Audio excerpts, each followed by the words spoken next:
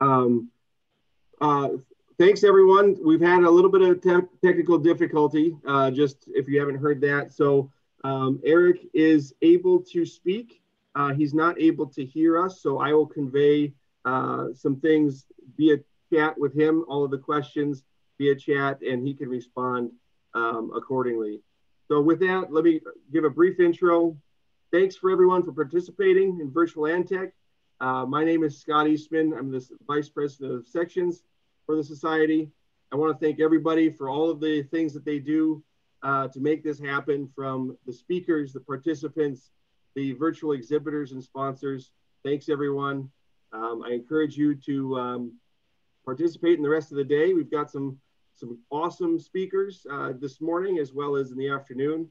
We've got a bit of entertainment at about 12:30 by yours truly. We'll see if hopefully it's enjoyable. It'll certainly be embarrassing for me. So without further ado, I want to just introduce Eric Oakes. He's the Materials and Process Engineer at NASA's Jet Propulsion Laboratory. He's a member of the Materials and Engineering and Test Evaluation Group for over 20 years. Eric's been involved in a number of flight and research projects, including all 4 Mars rover missions, Deep Impact, InSight, just to name a few things that he's done. And his expertise encompasses polymer matrix composites, design and fabrication, adhesive bonding, and many other things. So with that, I will turn it over to Eric, and he can give us his presentation. And please send the questions to me, and I will convey them to Eric.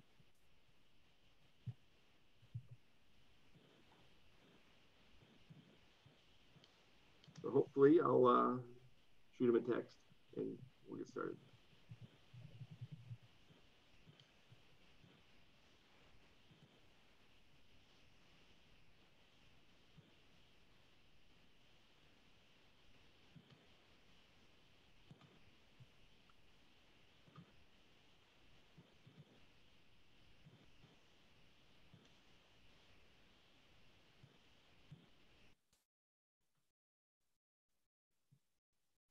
Good morning. I'd like to thank everyone for joining us this morning in these trying times.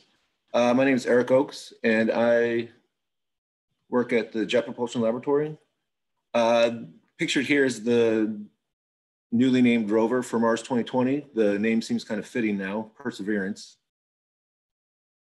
Today we'll talk about JPL's background, our plastic selection methodologies, commonly used plastics at JPL, plastic hardware from past missions, material challenges on current missions, and our additive manufacturing that we've used, and a few future challenges on 2 of the upcoming missions. Here's a picture of Jet Propulsion Laboratory. Back in 1930 at Caltech, on the Caltech campus, some Caltech students and rocket enthusiasts, they accidentally blew up a lab. So Caltech had to move to the current location in the San Gabriel foothills. And as you can see, we're right on the edge of Metro Los Angeles. And on lab, we actually have a herd of deer that roam around, occasional bear sighting and occasional mountain lion sighting. So there's a lot of wildlife that just wander around the lab. In 1944, JPL got its official name as Jet Propulsion Laboratory. The lab was sponsored by the US Army, and it was used as a facility to research rockets. Back then, the rockets were called Corporal 1 and Corporal 2. And when NASA was formed in 1958, JPL was transferred to NASA. And once they were transferred to NASA, we've been operated as a federally funded research facility. And today we have about 8,000 employees on lab every day. And currently, due to the virus, we have a maximum of 500 people. The only reason people come on lab right now is basically to do testing for Mars 2020, since it's launching in July, and our security and internal people there, and the spacecraft operations that run all the satellites that are run through JPL. So at JPL, we've had many firsts throughout aerospace history. We had the first US satellite to successfully orbit the Earth. The first Ranger 7, the first US spacecraft to reach the moon. Mariner 4, the first close-up image of another planet. Mariner 9, the first spacecraft to orbit another planet. Mariner 10, the first spacecraft to use the force of gravity around one planet to reach another. the twin Voyagers, the first grand tour of outer planets of Jupiter, Saturn, Uranus, and Neptune, Galileo, the first spacecraft to orbit Jupiter, and Cassini, the first spacecraft to orbit Saturn. This is just a short list of firsts. There are many more that I could talk about. We have many more upcoming. A good example is the Mars helicopter, Leonardo, that will land on Mars next year on Mars 2020. And since we do a lot of one-of-a-kind stuff, unfortunately, not everything works. We could do all the engineering correct. There's a million things that go into it, and one mistake could end up with a failure. But thankfully, we're a lot more successful than we are at failing. And with a lot of the issues that you can't actually send a guy to go fix these spacecraft once they're in space, we're very risk adverse and very conservative with our approach to designs. And a kind of a joke on lab is that we're on the trailing edge of technology. And what we're most popular for and most noticed for is probably the Mars missions. On the left here is the picture of Sojourner, the rover that landed in 1997 on July 4th. It traveled only 100 yards on Mars, and it was designed to only last 7 sols, which is a Martian day, which is 24 hours and 39 minutes, and actually ended up lasting 83 sols. The picture here is the test rover for Spirit and Opportunity, which Opportunity traveled 28 miles and Spirit traveled 4.8 miles before it had a wheel that got stuck, so it drug a wheel around for quite a while. And here is the test rover for Curiosity. And currently Curiosity's been on Mars for 2,300 sols and is traveling around. And pictured here is the Mars InSight lander. That was actually built by Lockheed Martin in Denver area and managed by JPL, but it landed on Mars November 26, 2018. And in April 2019, it detected the first Mars quake. So here's our plastic selection methodologies: the structural aspect of things, strength, modulus, creep, the thermal, the use temperature. We have some projects that have a thermal range that from plus 230C to minus 230C. Thermal conductivity, thermal expansion. The CT mismatches between materials is always a design struggle. The electrical properties, the dielectric constant. Our RF engineers like a low constant, and they also like the material to have the same constant throughout the material. The loss tangent, the RF engineers like a low loss tangent, as low as possible. The electrical conductivity and the static dissipative to avoid static discharges due to ESD issues. Fabrication can be costly because we don't do mass production. We build usually a maximum about 5 of each item. The machinability, the molding, bonding, painting, and the 3D printing options. Environmental, the outgassing, radiation exposure, and atomic oxygen erosion. And the cost is typically not the driving factor of how we choose materials. We focus morely on performance since we are not a money-making business. And the other main cost part we have is the development of material allowables. We do a lot of testing to make sure that we have all of our design allowables correct for our stress analysts, the fabrication costs. And the raw material costs, for example, a composite prepreg that we use, they have a high minimum order, and the minimum you can purchase is about $50,000 in material, and we usually don't use nearly as much as we actually have to buy. So some of the commonly used plastics that we have is the cyanate esters. They're for the fiber reinforced composites, radomes, structures, polyamide, the nylon, polyurethane for paint, conformal coatings, and foam, polyepoxides, G10 thermal standoffs, FR4 circuit boards, Rogers 4003 structural adhesives, film adhesives, polyamides for heaters, flex cables, circuit boards, tape, metallized thermal blankets, the pressure sensitive adhesives for acrylics, polyethermides, 3D printing and Ultem, and then polytetrafluoroethylene for Rogers 6002, and the Teflon wire coating on most of the wiring that we use. So I'll start talking about some of the projects in the past and the plastics we've used and the challenges that we've had with these parts. Pictured here is the deep impact S-band antenna. It was the main telecom link between the orbiter and the impactor, and it impacted Comet Temple 1 on July 4th, 2005. This antenna was one of the first that we built at JPL. That's a patch antenna, and it combine the antenna into the structure into one piece, saving space and a lot of mass. And we used a copper-coated polyimide. You can see the copper surface here. Astroquartz reinforced cyanate ester, 960 Kapton tape, and EA9392 adhesive. So this had a lot of material challenges. The fact that the patches that you see in this area here, there's a patch in the middle layer of this that has to be precisely aligned under that patch. And then the ground plane layer, which is this layer, on the other side of this layer, there's wiring that goes through the middle layer, and these feed throughs all had to be put in. So each patch had 2 feed throughs, and there's 36 feed throughs that had to be lowered on, put through holes that could then be soldered after the fact. And we used hollow needles to capture the wires as we dropped the piece over the feed throughs, that then they could solder it and then put the final top layer of patches on. And the other thing we did to align the patches is you can see these tooling holes. We built the part oversized with the tooling holes, and then we machined it to its final shape, and that machined out the tooling holes. And then we covered the edges with 960 tape to eliminate the FOD issue of the honeycomb core that was in the middle of it. Next is a good example that not everything that we build at JPL goes to space. This is a UAV SAR that's an L-band antenna.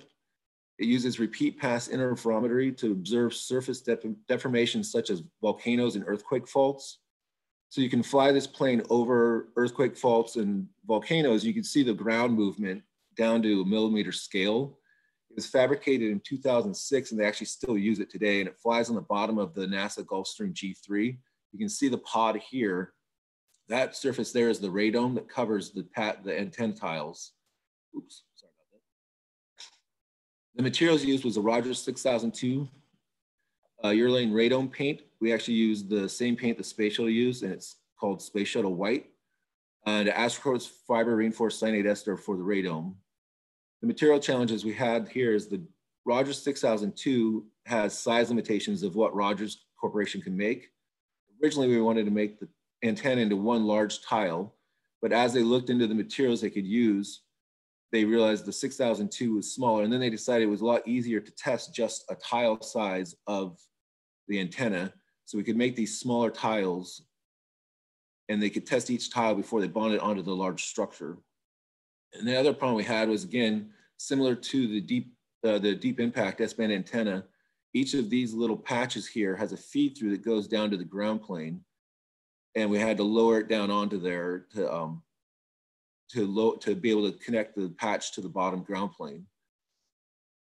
And again, with these, we also built these oversized with tooling holes to align the patches. But then you can see these tooling holes here. These helped us align the tiles with respect to with each other on the large panel. And the other problem we had was attaching the tiles to the actual ground plane of aluminum honeycomb.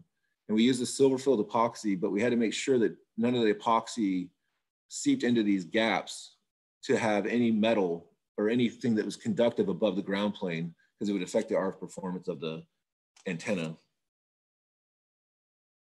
So next we have the warm electronics box from Spirit and Opportunity.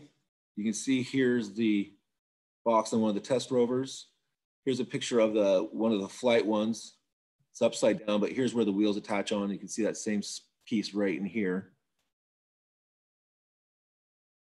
So on these, it was this warm electronics box was also insulated with aerogel. You can see the gray material here is the aerogel. And that's on the inside, and it was closed out with a Astroquartz gold-coated Kapton layer on the inside of it. So this used the graphite and Astroquartz fiber reinforced cyanate ester, EA9309.3 epoxy and FM73, and gold-coated polyimide. A lot of the challenges we had was the CT mismatch between the titanium fittings, which are these large fittings here, and the graphite reinforced composite. We realized after we thermal cycled it, for how cold Mars gets, the CT mismatch is creating thermal loads in there that were cracking the adhesive bond.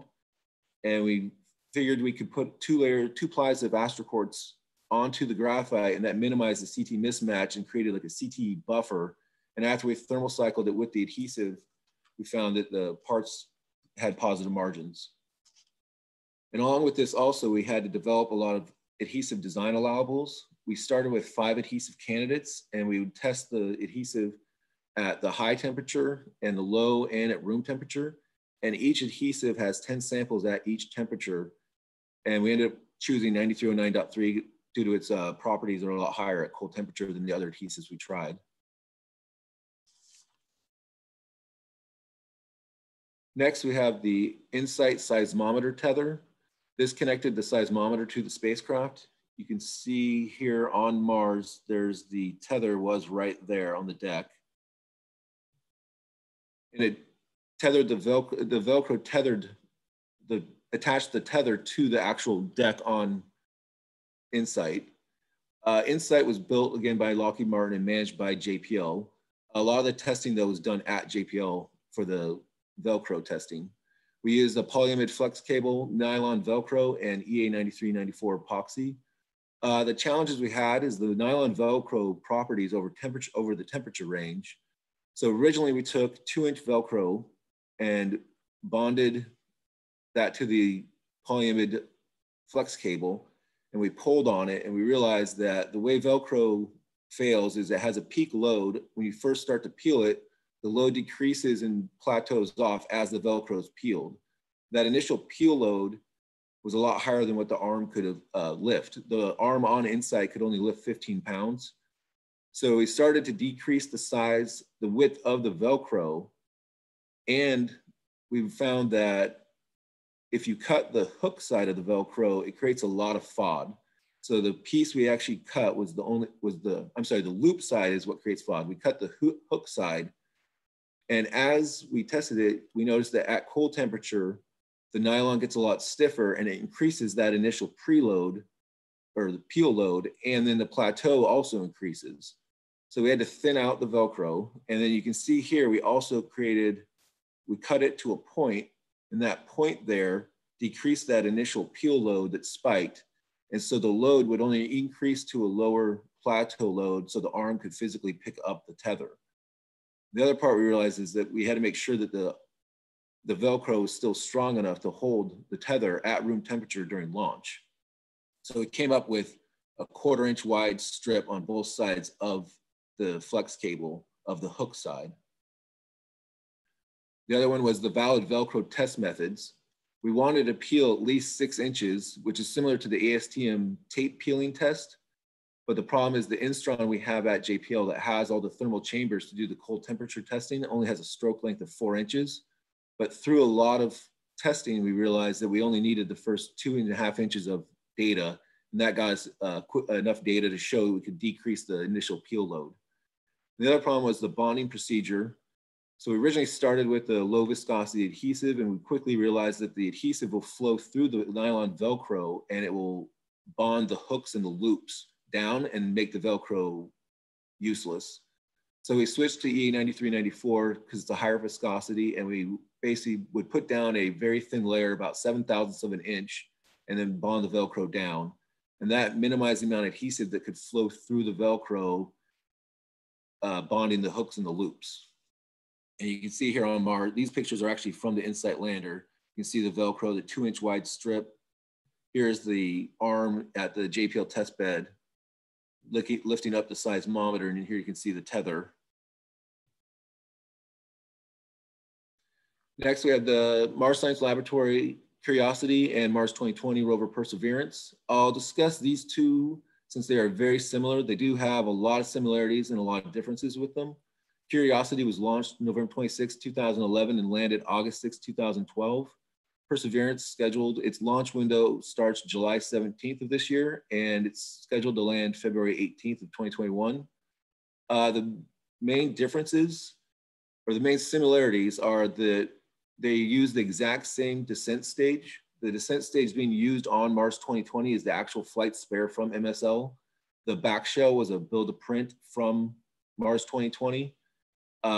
There's a few pieces here like the heat exchangers, those are rebuilds, the UHF antenna, and the main structure of it was very, very similar. Some of the changes though is the wheels, they found on Mars, on Curiosity, the wheels started getting dents and holes in them. So the wheels got a little thinner, but with thicker face metal skins on them of the aluminum. And the biggest difference, which is the biggest upgrade for this, is in the front here, it's called the caching system. they took a big chunk, and inside of here is an arm that has tubes that the coring drill will put the samples into the tubes, and then the tubes will be dropped off on Mars, and that will be gathered by a future mission to bring those samples back to Earth. And so the main structure is very similar, it just has different instruments on it. And by reusing a lot of things and not designing everything brand new, it actually ended up saving the project hundreds of millions of dollars. Mars 2020 is budgeted, I think, about $3 billion, and MSL was at about $2 billion. And they said if they would have gone and redesigned an entire thing, it probably would have been over $4 billion and probably not been approved. The other thing on Mars 2020 is on the bottom here, it'll be a helicopter. This picture is a little old before the helicopter was moved to the bottom of the rover. And when the rover lands on Mars, it'll drive and find a spot that has the ground is at max at a 5-degree angle. There's a dust shield that covers the helicopter, because as the descent stage lands the rover on Mars, the rockets will push up rocks, and they don't want the rocks to hit the helicopter. It's a very fragile piece, and if a rock hit it and damaged any of the blades, the helicopter wouldn't be able to fly. So the rover will land, find a place to drop the helicopter. It'll drop the dust shield. It'll drive forward, drop the helicopter. Then it has to drive forward so the helicopter can use its solar panel to power up, because it only has about 15 to 20 minutes of power in its batteries. And then the rover will continue to drive away, and then it will drop what they call the ejectable belly pan. And the belly pan opens up the area of the rover that they then can put the core samples into the tubes and then decide where to drop those off at a future spot. And another interesting instrument that Perseverance has is MOXIE, which is an instrument that will make oxygen that is the precursor to possibly having astronauts go to Mars in the future. And with these rovers, the biggest challenges are the planetary protection bakeouts. To make sure that we don't bring any of the bugs with us, all the parts get baked out at very high temperatures, and a lot of the plastics degrade due to these high temperatures. So one of the ways they can lower the temperature and increase the amount of time that they bake out the parts. And the contamination control, you can't have anything outgassing on these parts due to all the optics, and all the outgassing and vapors will go to those optics. And the structural analysis and design allowables, we don't really trust vendor data that much, so we test everything that we use, and it can get very expensive very quickly. And the paint and cabling durability. One of the biggest changes we made was the paint. On MSL, the white paint, you actually could not wipe it clean. So once you painted something, if it got dirty on lab during fabrication, it just stayed dirty. We changed Mars 2020 to a silicone paint where you could actually wipe and try and clean. So now I'll talk about some parts that are on the Mars missions. This is the parachute closeout cone lid. It gets hit by the parachute canister at about 60 Gs. And this part is actually rebuilt and used on MSL and Mars 2020. It uses a graphite fiber reinforced cyanide ester, aramid fibers, FM300-2U film adhesive, and EA9394. Some of the challenges were that this part had to be designed to minimize the amount of energy it absorbs from the parachute canister, but also survive load or launch. So you see these areas where there's the fasteners that hold it onto the parachute closeout cone. And we didn't want that to be attached too tightly and too strong as the parachute canister crushes through it. And we had to develop accurate test methods and the assembly cost. So this part, originally when we built it, it failed its proof load. And in all of the JPL reviews, it was never noticed that it had a design flaw and had a point load that created peel in the honeycomb panel. And as it was being proof loaded, all of a sudden you heard cracking and it peeled the face skin off. So we changed and put these angled doublers along the edges. And so that design was then taken to the parachute test range, and they would push a parachute test canister through it at 60 Gs. And this piece has been tested. You can see all the large cracks along the edges. And when they did one of the tests, they realized that the radome that's right here, it would peel off. And they did the ballistic coefficient of that radome, and they realized that the radome could come back down and possibly hit the parachute on the descent stage. And if the radome would penetrate the parachute, it would tear the parachute, and the parachute would get shredded, and the descent stage would smash into Mars and the mission would be over before it even really started. So we added these Kevlar straps that were bonded on with EA9394. And the thought was that those straps would hold the radome in place right after the parachute canister hit the lid. And the problem was we were running out of time and running out of material, and we didn't have enough time to test this design. So it looks very crude and kind of ugly, but we over-designed it to be as conservative as possible, knowing that we weren't going to be able to test this design before it flew. So after MSL, when Mars 2020 was approved, this part was built to print, and we were able to build another one and actually test the Kevlar strap concept. And looking at this high-speed pictures, we saw the radome try to peel off and get held in place by the Kevlar straps. So our conservative approach actually ended up working. And you can see here is the parachute closeout cone lid attached onto the cruise stage. And there's the radome, it's on it.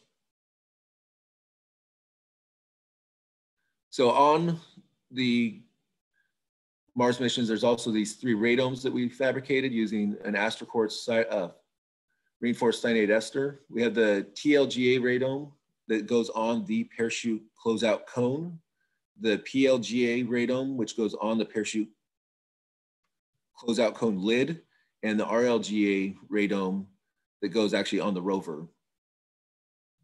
The material challenge here is just the fabrication costs. This radome has a lot of complex curves, and it was really difficult to lay up. Next, we have the UHF antenna. It was used on Curiosity, Insight, and it will be used on Perseverance. It's a astroquartz reinforced cyanide ester and a copper-coated polyimide. The main challenges we had were positioning the copper and the electrically connecting the top copper to the side copper. So here you can see it's that barbershop pole part. This part was fabricated by laying up the astroquartz onto an aluminum tool, curing that, and then bringing the aluminum on, or the copper-coated polyimide, bonding that on. And that was bonded on at the same time, that top piece. In this gap area, we were worried that the soldering temperature was going to damage the astroquartz when they went to solder a piece of copper foil to make the electrical connection between the top and the sides. And then after some testing, we found that it did not affect the properties of it. And the UHF antenna that's on the rovers has a dome on top of here to cover these wires, because as the rovers are dropped down onto Mars, when they cut the tethers, they don't know where those tethers will fly off of. And they're worried as the tethers go by, since they're on the very top of the rover, they're worried those tethers could catch the wires and pull them out. And the other kind of interesting thing is on Insight, you can see the UHF antenna here. They're worried the arm is going to hit it. So we built a guard that protected it. So if the arm hit that guard, it wouldn't actually damage the UHF antenna. So one of the upcoming projects that's launching soon or next year is SWAT. It's going to take the topography of Earth's surface water. It has 2 deployable reflector arrays here on the sides. So this arm folds in and these reflector arrays fold in also. And then in orbit, they all deploy out. And these reflector arrays are actually have these antenna panels. And we used Rogers 6002, cyanide reinforced cyanide ester, an epoxy film and paste adhesive. The material challenges we had here are the panel flatness, the fabrication processing, and the etching processes of the patch alignment and the CT of the parts. So this picture here is the original project that was called Wide Swath that started back in 2001. And originally we took the Rogers 4003 and bonded it onto honeycomb panels. And that project was just a technology demonstration. And then they got advanced along to the actual flight project. And you see here are the actual flight panels in a thermal cycle chamber. So originally we thought we could use the Duroid, the Rogers 6002, on both sides of a honeycomb, make a honeycomb panel. But we found quickly that the Rogers 6002 isn't stiff enough. So what we added is we co-cured the Rogers material onto graphite face skins and then bonded, and then those went and had the etching done on the copper patches. Those then were bonded to honeycomb to create a honeycomb panel. So even though only one side of the panel is used as the reflector surface, the other side of the panel is the exact same to keep the symmetry along the middle line of the honeycomb panel. And the other issue is, since you have the graphite for the stiffness, it also has a very low CTE. And there's these titanium flexures that hold the panels so they're thermally stable in the whole reflector array. And the tolerances between every single patch, so they have one patch here, it has to be tightly toleranced to a patch that could be on the whole other end of the reflector, which is going to be difficult to put them on the reflector and set everything up. Unfortunately, their launch date of September 2021 may be delayed a little while due to the virus. They're currently building the spacecraft at JPL and getting it ready, but they're not considered an essential project right now, so they're not allowed to go on lab. Another upcoming one we have is Europa Clipper. Its launch date is 2023 and 2024. This one also is not considered an essential project. So, and the other problem with the launch date is they don't have a rocket picked yet for it. So they're not sure when the launch will be. Some of the instruments on it is an instrument called Reason. It's able to see under the ice, and the scientists are really interested in how thick the ice is on Europa, what the water's like under Europa. If Europa is producing heat that has warm water push up through the ice, and this radar will be able to tell all that information. Has 3 magnetometers on this mag boom that will do the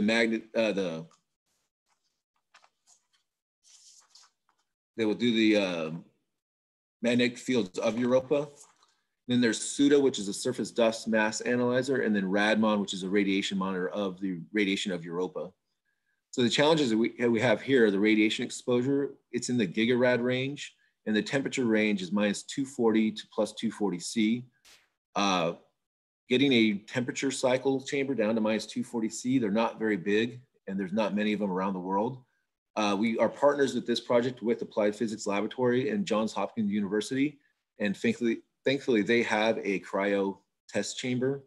So they do most of the -240 C testing. And then the other problem we have is a lot of the plastic insulators, their ESD properties. As things get cold, you get more discharges due to ESD on insulated materials. So we'll talk about the mag boom. It's a deployable boom that holds the 3 magnetometers. We used a pultruded S2 glass bisphenol A epoxy longerons, metallized polyimide shielding sock, and a graphite fiber reinforced cyanide ester. This is a heritage hardware from Northrop Grumman Innovative Systems in Goleta, California. They build these deployable antennas here on a lot of other space missions. The problem was, some of the challenges we have is the mechanical testing of the longerons, the environment, the radiation dose could be up to 220 megarad, and the extremely low temperature. And you can see a control piece of the longerons is this whitish yellow color. So we were worried what the radiation would do to the stiffness of these parts. So we would do 4-point bending on the control sample. We would go and radiate the samples to 50 megarad, and then we pulled them out and did the 4-point bend test on the exposed. Then we went to 100 megarad, then 150, then 200, and finally 220. And we found the stiffness only increased by 2 to 3%, which is acceptable for what we need. And the one problem with the low temperature is even that this boom gets deployed right after launch. When it gets to Europa, there still will be some stresses that move the boom a bit. And so the sock that we have, we're worried that at -230 C, it could crack the sock material and create FOD. And any minor movement might create cracking, and over time, that cracking could create a lot of issues. And the other problem we have is the modeling radar signature of the boom. Currently, the boom is not RF transparent or RF visible. It's in between. And the Reason engineers on their antenna, they want the boom to either be transparent or visible. And they can't really model something that's in between the two. So they currently are looking at possibly moving the boom angle to get it away from Reason, but that creates a lot of other problems. So there's a lot of trade-offs they're doing right now. They might add another RF absorbing layer onto the sock that's already there that will make it RF visible to help with the Reason antenna. And on that boom are these 3 magnetometers. They track Europa's magnetic field. This uses a plastic fiber reinforced cyanated ester, G10, and carbon loaded peak. The material challenges we have are the G10 ESD properties, the magnetic properties, the CTE radiation effects, and the mechanical properties development. So in this assembly, it needs to be thermally isolated from the rest of the spacecraft. So it has G10 bipods. But the problem with the G10 bipods is they're not conductive, so they have ESD discharges. So the way that we're going to try and mitigate that is we're going to paint it with a black BR127 that's conductive. And the other issue we have is the magnetic properties. Not one material in this entire assembly can be magnetic except for the flux gate magnetometer piece. And the CT is a problem also because as the temperature decreases and changes, any change in size creates a minor magnetic field, and then that could affect the magnetometer's measurement properties. And the mechanical properties development, we're doing a lot of testing to get the actual B basis allowables on the G10. Even though the vendor does provide data, we can't use that as allowables because we don't know the background, how many samples were tested, and if it was an average they're quoting or if it's a B basis allowable number. Another part is the high gain antenna. It's a all composite structure. It uses a graphite fiber reinforced cyanate ester and EA9394. The main challenges we have here are the cyanate ester's ESD properties and the film adhesive ESD properties. So even though on the composite, the fibers themselves are conductive and they will not discharge, but the layers of resin between the fibers and the surface, even though that layer is less than 1/1000th of an inch thick, that layer could create discharges that could discharge 2 other parts on the spacecraft. So one of the things we're looking at now is abrading off that thin layer and possibly painting it with black BR127. There's still a lot of studies that we're going to do and a lot of testing, but unfortunately, since the virus, we can't actually get on lab to do any of the testing yet. And the other problem is the film adhesive, the actual adhesive that bonds to the honeycomb is also an insulator, and that thin layer on the inside of the honeycomb could discharge that could get outside of the HGA and possibly discharge onto something else. So we're going to test that also. If that comes out to be an issue, what we'll do is we'll find a vendor that will carbon load a film adhesive that will make the film adhesive conductive enough not to discharge onto other parts. Unfortunately, they've already built all the base pieces for this. So if we end up finding the film adhesive is a part, we're going to have to rebuild a lot of stuff. And just getting a film adhesive is actually a very long lead time, and we'll have to do a lot of testing to show that the new carbon loaded film adhesive is sufficient enough to have positive margins. Now I'll talk about the additive manufacturing of parts at JPL that we've flown. And we haven't done much in the 3D printing area. Again, we're on the trailing edge of technology, and we are very conservative and looking at the initial 3D printing capabilities. The amount of testing and paperwork that had to be done to show that you could fly a 3D printed part was an extensive and very expensive process. So here we have Sentinel-6. This is the X-band and S-band antennas on Sentinel-6.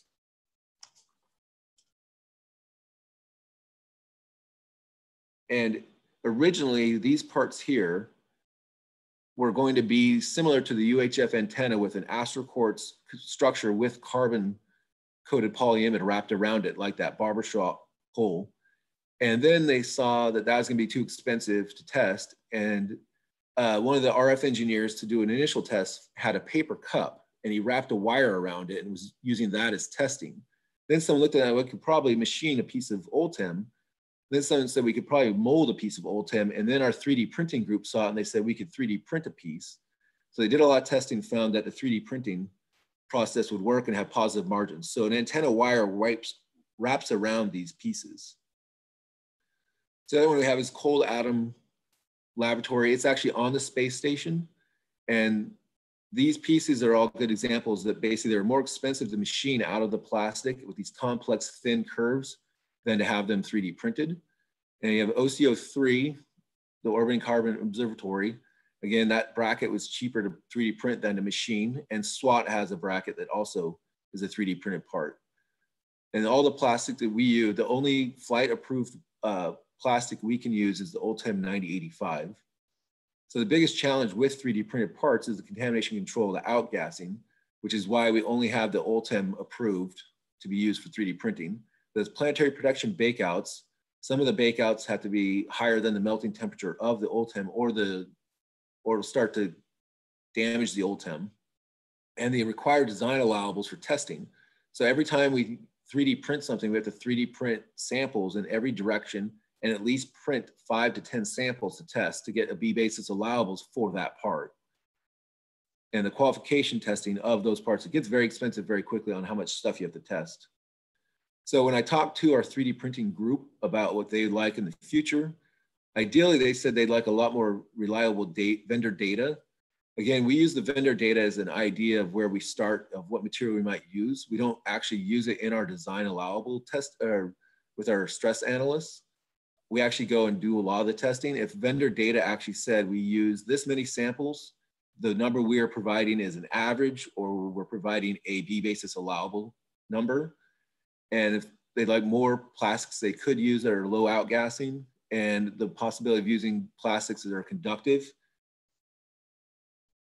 So I'd like to talk about 2 projects that we have upcoming, the future missions and the challenges we have with them. The next 2 big flagship missions that JPL has is the Mars Sample Return Rover, and that has the same similar issues as Mars 2020 and Perseverance. They have high temperature planetary protection bakeouts because that rover is going to go and pick up the tubes that have the core samples and bring them back to Earth. So they want to make sure that we don't take life to Mars or bring life from Mars back to Earth that we took to Mars. And the next one we have is Europa Lander. Unlike Europa Clipper, the lander on the surface of Europa, it will have exposures in the radiation in the gigarads. And the Europa Clipper satellite, when it launches, everything's deployed and it doesn't actively have many things that have to function in the high radiation environment. The lander will land and have stuff that actually has to take load, move, and function at those high radiations levels. And the parts will have the constant radiation exposure to them. On Europa Clipper, as the satellite orbits Europa, it won't have the constant radiation as it gets further away from Jupiter. So that's kind of some of the upcoming stuff we have at JPL. I'd like to thank everyone for tuning in, and I'd like to take any questions.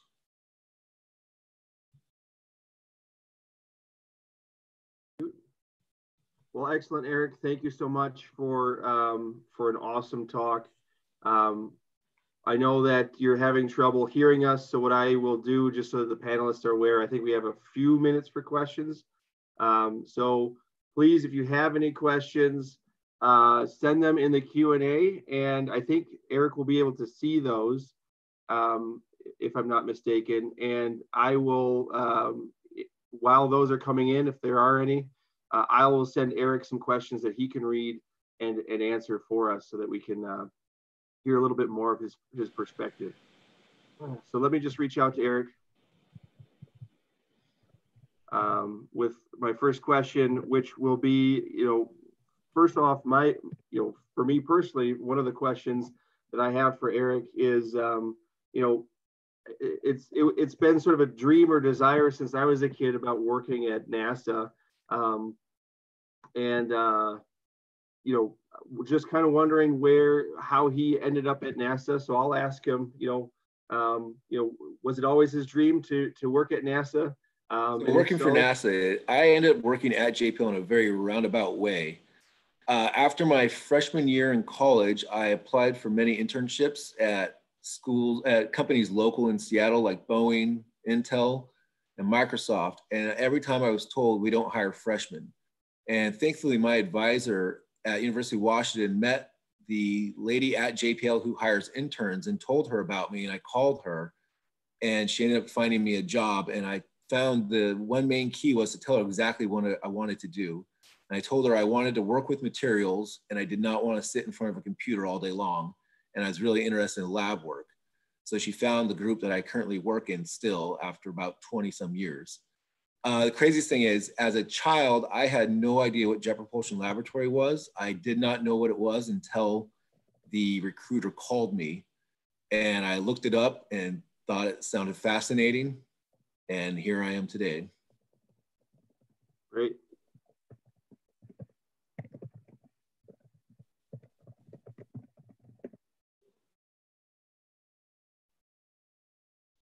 So FOD is foreign object debris.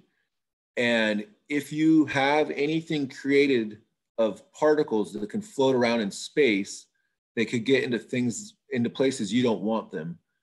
So if you have something that cracks or breaks and creates a debris, typically in space, things go to the coldest thing, which is typically optics.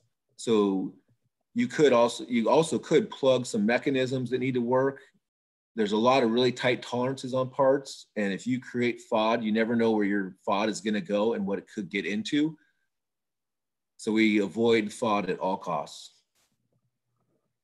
Great. So the next question I have from the audience is about sourcing at NASA's materials. So I'll ask Eric to comment on that.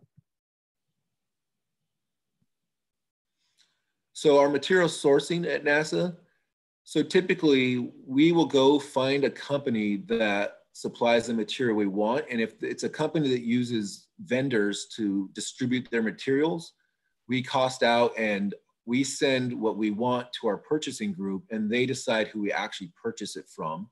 So a lot of the stuff depends on the cost, the lead time. For example, if we want to use a specific company, we have to fill out paperwork that shows why we want to use that company. A lot of times we can justify the lead times are lower, or we've used the material in the past. JPL, we do use a lot of heritage stuff because if we've used it in the past, we've probably tested it and we trust our internal test data so we can reuse that data.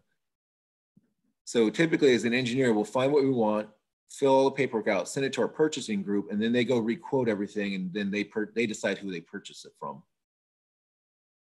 Great. And on top of that, we also send out, we have a approved vendor list that we've sent people out. Our quality assurance people will go to the company, and myself or someone in my group will also go out, and they will go and check to make sure that the company's following all of the specs that we want, that their internal specs are equivalent to our specs, and to make sure that the product they are going to provide us is what exactly they're telling it is.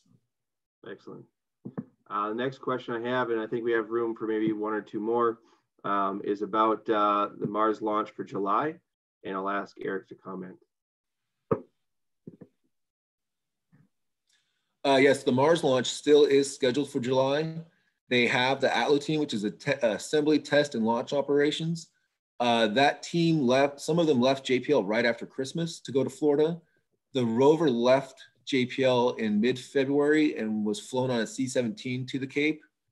They are there currently putting it together. Some of the highlights is last week they put the helicopter on the rover. The descent stage was fueled. The second stage of the ULA rocket was left Alabama on its way to the Cape, and NASA has made that their #1 goal is to launch the Mars 2020 rover Perseverance in July. The problem is if they miss the launch date, it's a 2-year delay because you can only launch to Mars every 2 years due to the planet alignment. For example, Curiosity was originally going to launch in 2010, but in 2009, early 2009, they realized that they were not going to make it and there was too much testing that needed to be done, and they made a decision to delay it 2 years. So a 2-year delay will end up costing hundreds of millions of dollars. So right now they have the whole team there, a lot of them self-quarantine, and they've dedicated themselves to the project. Great. And I think one last question, then we'll transition over about 3D printing. What are the biggest challenges, biggest opportunities, and vision forward?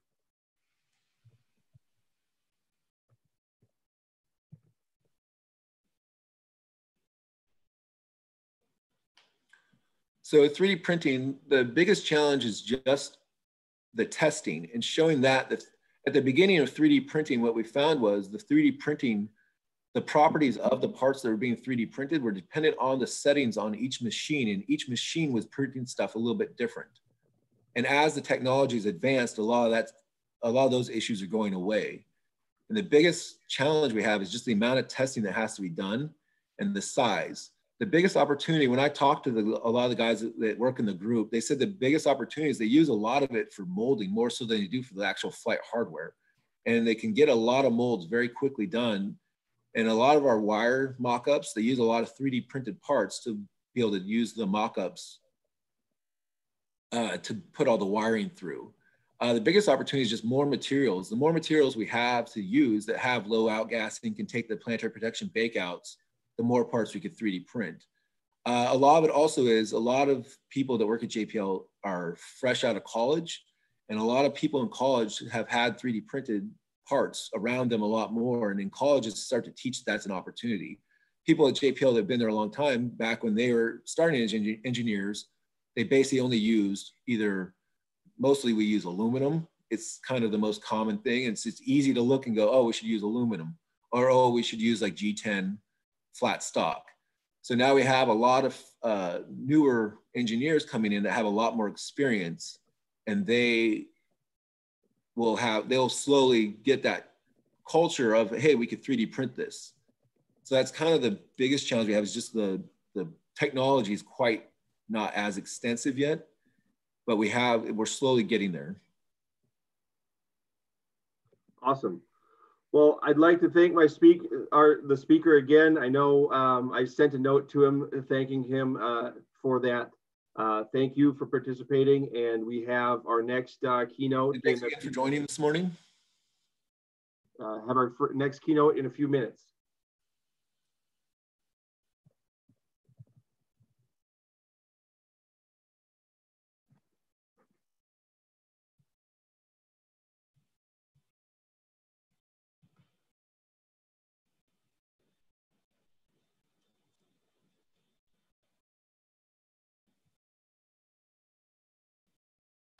Hey, Scott, can you hear me?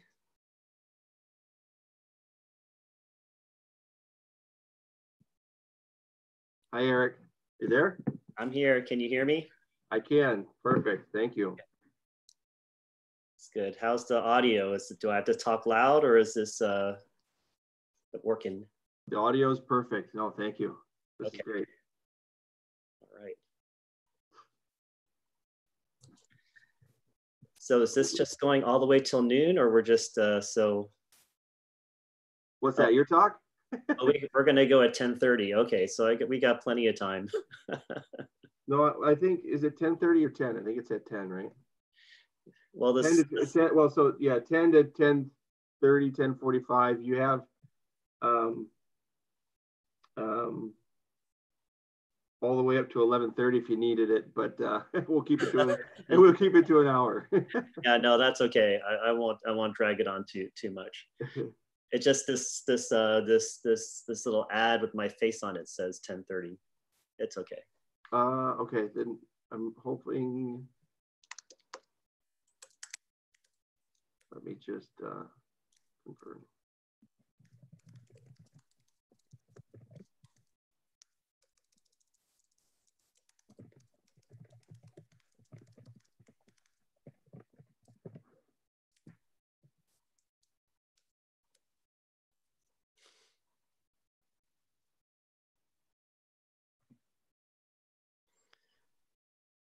So how are things going with you and the family? How's Jessica? Yeah, things are good. You know, it's a house full with Jess and I and 3 kids, all kind of running around. So the entertainment for this afternoon will be us sort of getting creative in what we do in sort of a lockdown situation. So it should be a lot of fun. We've got the video game Rock Band. We formed our own rock band, and we'll have a debut. It should be good. Oh, that's awesome! You can Twitch it. Yeah. Well, my daughter is, you know, she's an only child, but she's in her senior year in high school. So this was disruptive, but she was actually quite relieved the whole time. A lot of her tests got canceled. She had already finished most of her stuff and has chosen a college. So seniors are all good. It's the juniors that are in. So we're live, and we can we can probably get started in a few minutes, I think, right? That,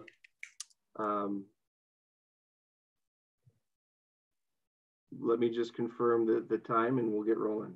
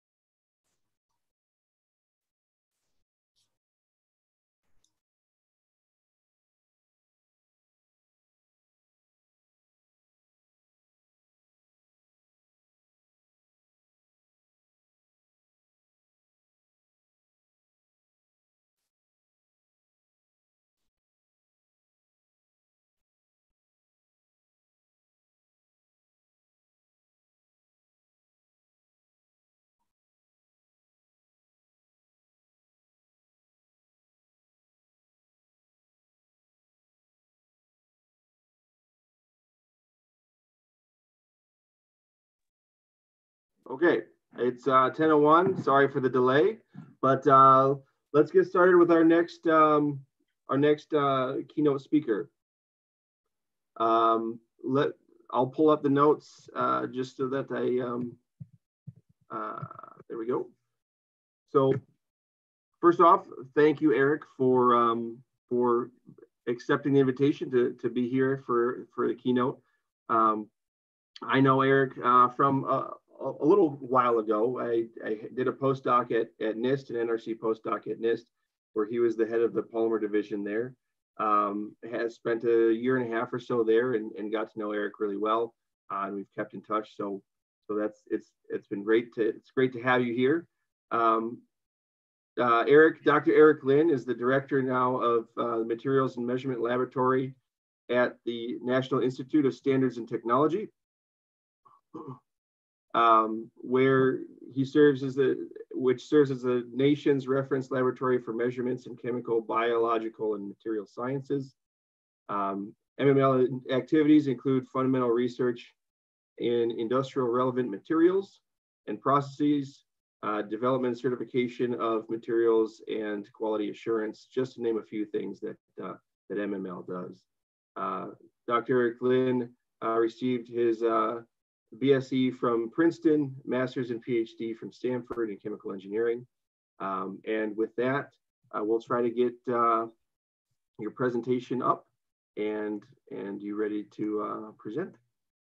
Okay, I can share. Let me see. Okay.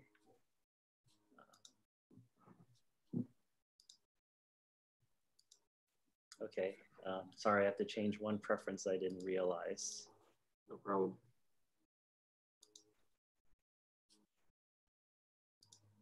Okay, let me start this again. Thank you very much. I really appreciate the invitation. I'm really excited to be here. We usually have quite a few people we send to SPE and ANTEC, and so it's a real pleasure for me to be able to present to you in this forum. Behind me, my background, I've been experimenting with Zoom backgrounds. That is the NIST campus in Gaithersburg, our primary campus.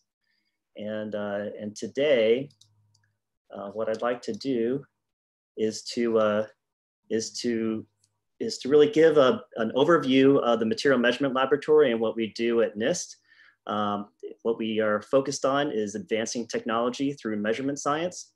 And what I hope to do is to have the audience and participants to get a sense of who we are as an agency, what our mission is, and how we go about executing that mission in service to the country and in particular US industry.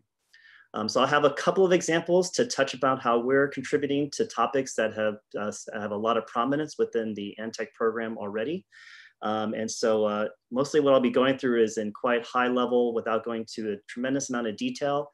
And I invite you to please ask any questions that you have, as well as to come visit us and engage with us. We are in public service, and so we are working for you. Okay, so the NIST mission is stated here.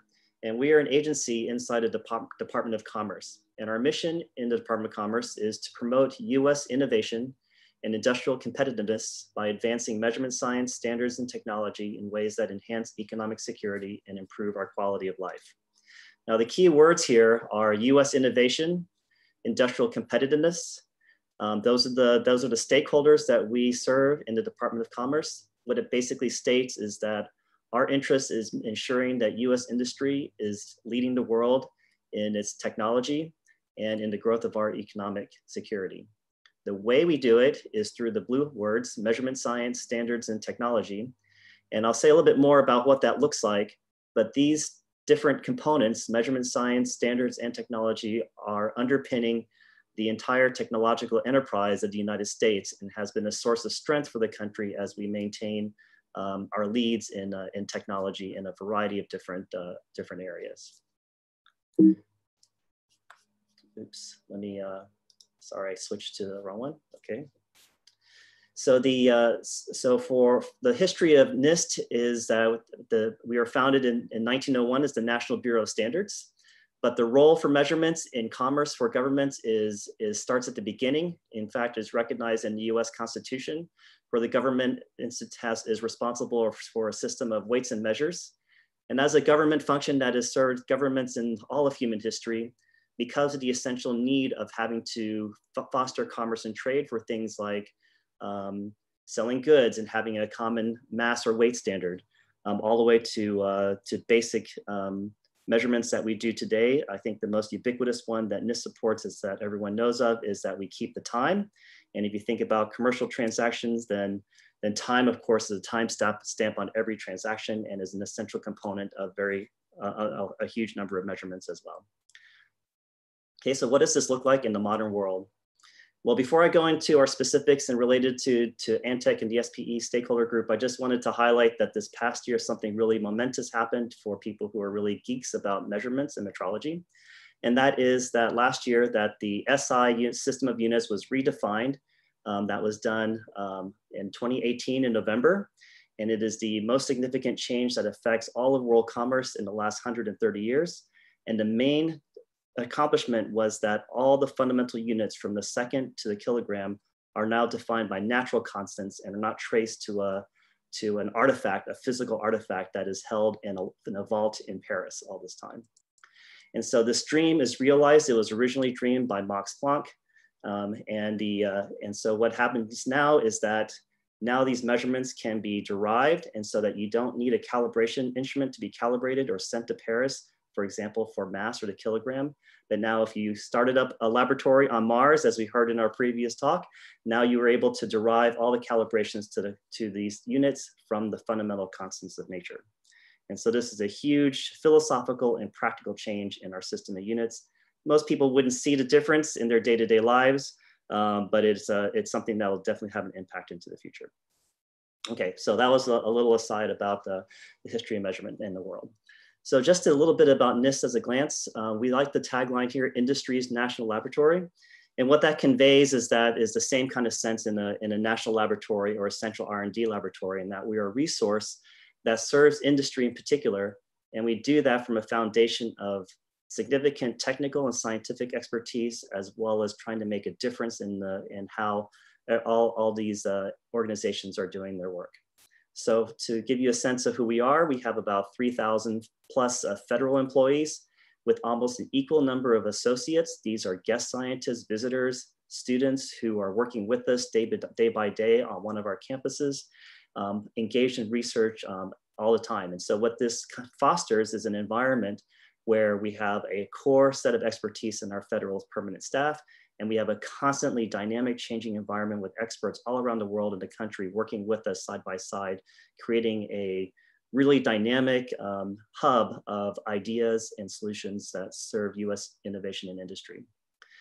To just reflect the quality of our staff, we are very proud of our 5 Nobel Prizes in physics primarily, but also around the discovery of quasicrystals, for example. We have 2 main campuses in Gaithersburg and Boulder. The Gaithersburg campus is in my background.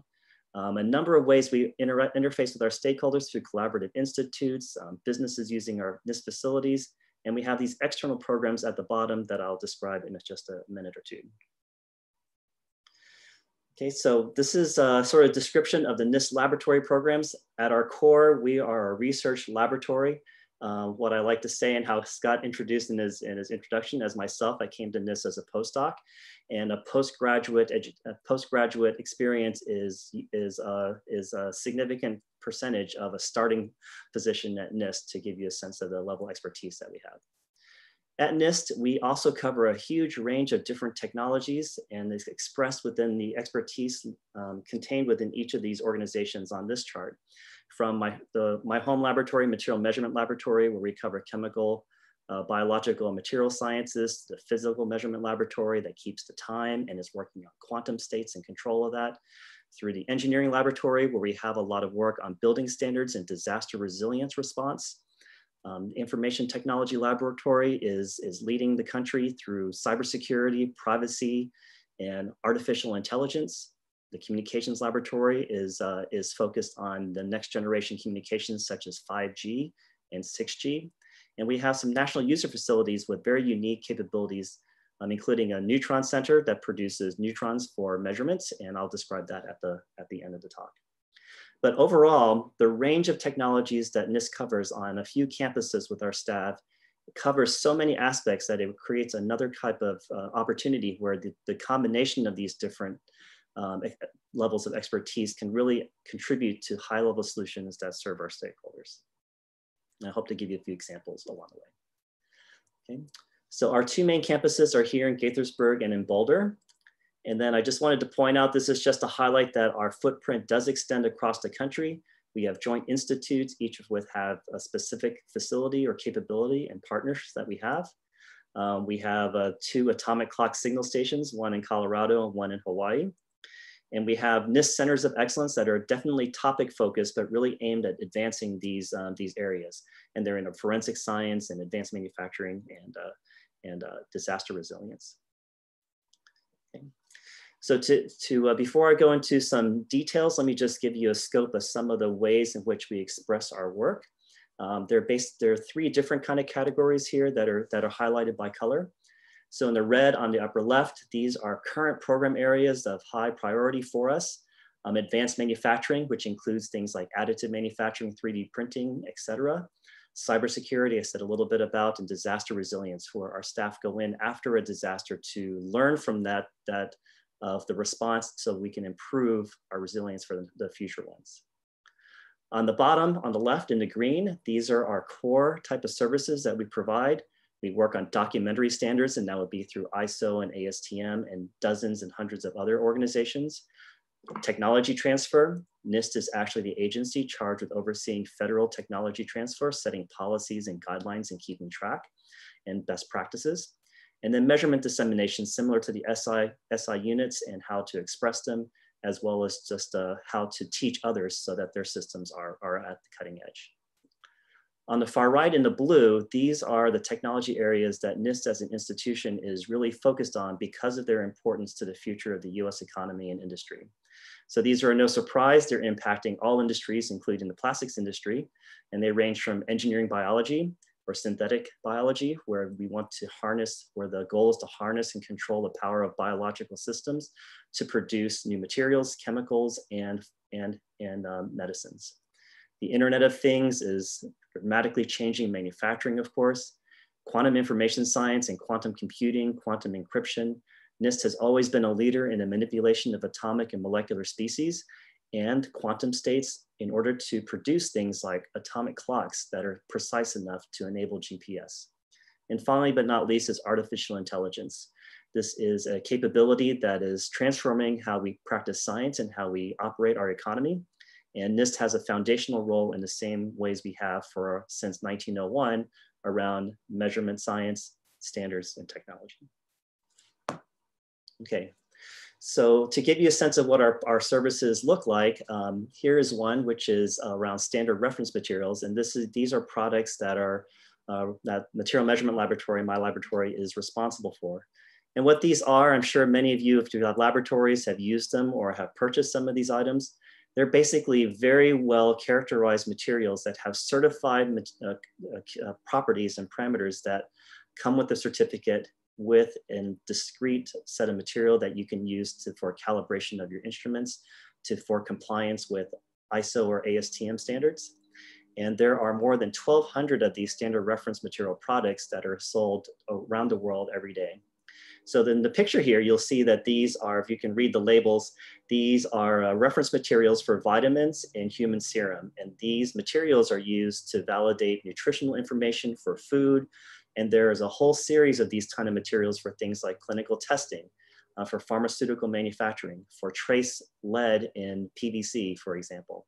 And so these range from very simple materials like irons to much more modern and relevant SRM products today. One of our most recent ones is a monoclonal antibody standard reference material that is now a core calibration quality control product for the pharmaceutical industry.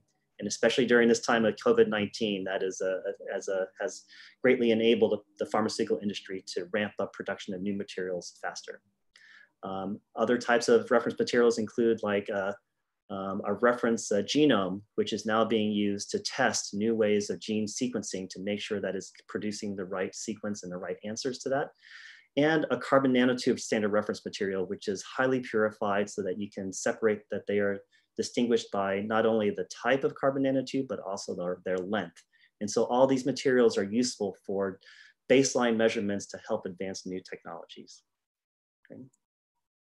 Documentary standards, I think, is very familiar for this community, I'm sure.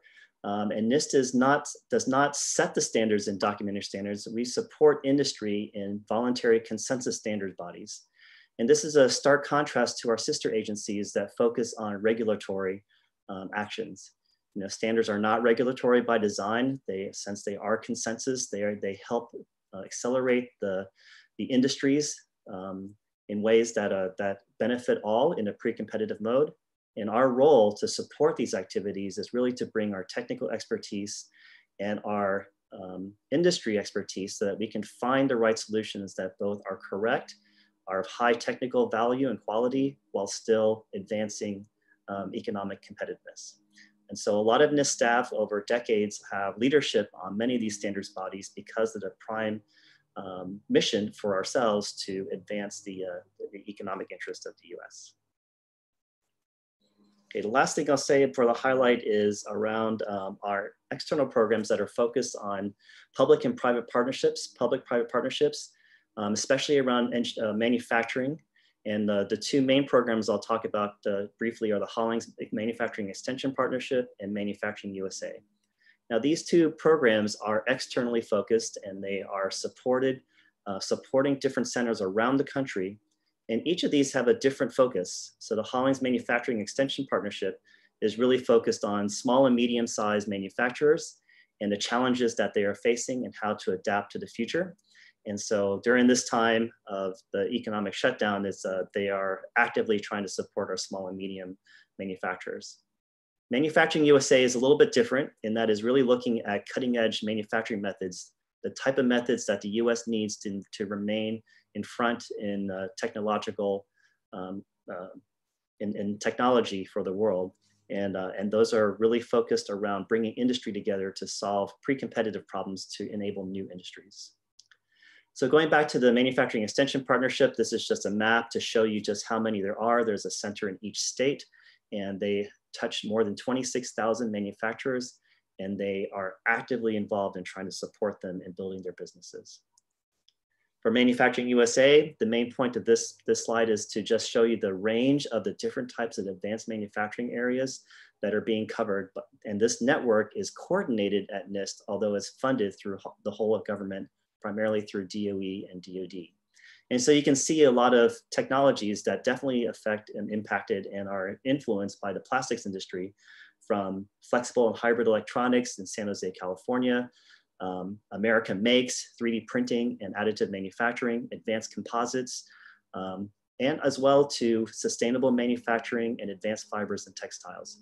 Each one of these institutes is funded at roughly $75 to $100 million with a minimum of a 1-to-1 match of industry and government sponsorship. And these are centers that are dynamic with a lot of ideas and trying to solve problems to get these technologies to where they can enter the mainstream productivity of the United States. Okay, so I hope that gives you a sense of just how NIST works and what we do. We are focused on US industry. We are focused on the cutting edge of technology. And we do that by trying to support the underpinning measurements and standards that really enable them to thrive. So what I'd like to do at the remainder of my time, and I'm gonna go really fast, are to cover just 4 different example areas and give you a sense of how NIST is supporting these technologies. So the first one is called Materials Genome Initiative, or Materials by Design. And what this is to highlight a whole new paradigm for how to think about materials development and deployment. The previous speaker from JPL described just how long it takes to qualify materials. And so this is an approach to try to accelerate that. So the big idea for Materials Genome Initiative, which was started in about 5 to 7 years ago, is to really take this core idea of a materials innovation infrastructure by integrating computational tools, experimental tools, and digital data. And it's that integration that's really most important. Now, that's not a brand new idea, but the way what we are able to do today with today's computational resources and internet connectivity is enabling a whole new way of what this can look like. The lead for this program is Jim Warren, and so if you have more questions, then I direct you to him. So the big idea I'll try to express in the next 2 slides, and one of them is this current state from 5-10 years ago, which is usually called computational materials by design, where you have a series of length scales or simulations, and you go through an iteration loop where you might incorporate an experiment and data and models, and then you're using that for a specific product, and you want to get a material with a targeted property. Now, these were practiced case by case, problem by problem. And so it was pretty effective at doing so. But the big dream is to turn that into a standard practice for even materials that were not necessarily approached with that traditional method. And this would include things like organic electronics and polymeric materials that can be turned into transistors, all the way to biomaterials. So the big dream is to turn those single projects into an ecosystem and to structure it in a way so that all of these different ideas can be connected together to solve many more problems by design. And so in this case, instead of just one loop of computational design experiment, we want to have any organization, research group, or scientist who wants to do that to be able to pull tools that are in the public domain to be able to get there faster and not develop them on their own. And so you can see here, there are NIST roles in all different areas, from enabling, enhancing exchange of data by providing repositories and standards for how to share data. We do that in a variety of different ways already, because for example, we sell standard reference data. It's a very high value data sets that people can use to train their systems. NIST has a role in improving inequality of models. So for example, if you do molecular dynamics of lamps, there's a lot of checks that you have to do to make sure that the parameters you use are relevant to your situation. And so we can collect those practices and assure the quality. And at the very end, we also want to develop new methods and ways to enhance how you combine models and data from experiment and code all together so that they can be community efforts to solve big problems.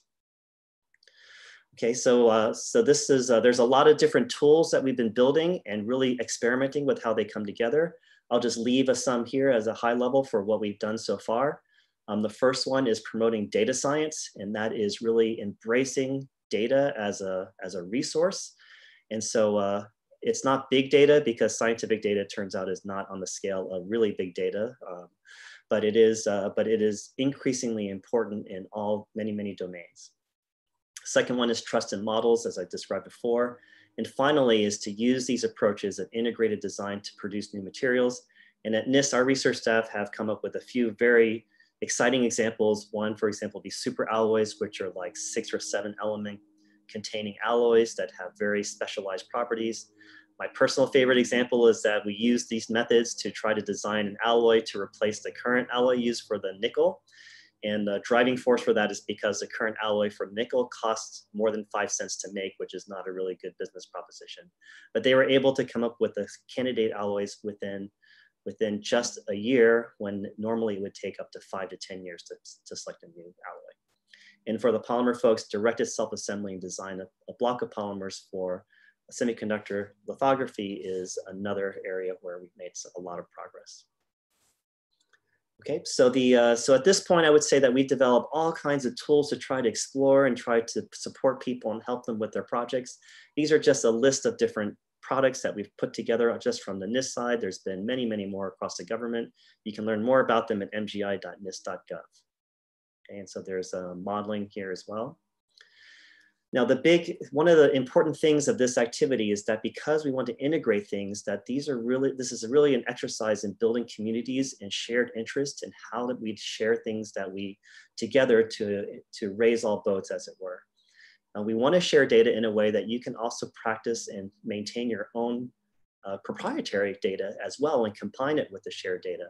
And there's a lot of modern methods of data management to how you can do that effectively.